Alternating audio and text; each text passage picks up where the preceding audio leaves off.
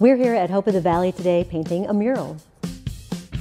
The mural is amazing. It tells the story of not just one person, but a collective of individuals that have gone through varying degrees of experiencing homelessness. This mural is truly a culmination and a celebration of this year-long project, and we are so thankful for the openness, and every time we work with a group, we realize how important it is to really hear these different narratives that don't get heard. The podcast, I spoke about how I fell into homelessness. I fell into homelessness because of my mental health.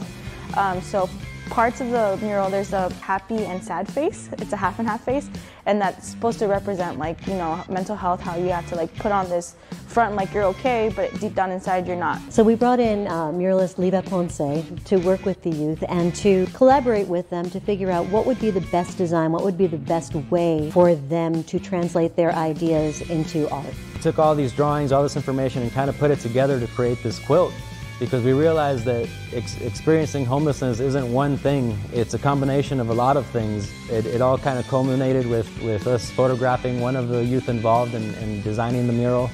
When they asked for a model, I was like, hey, I'll be a model. You'll see that we have the quilt in the back, but she's also wearing the quilt because the quilt is her story.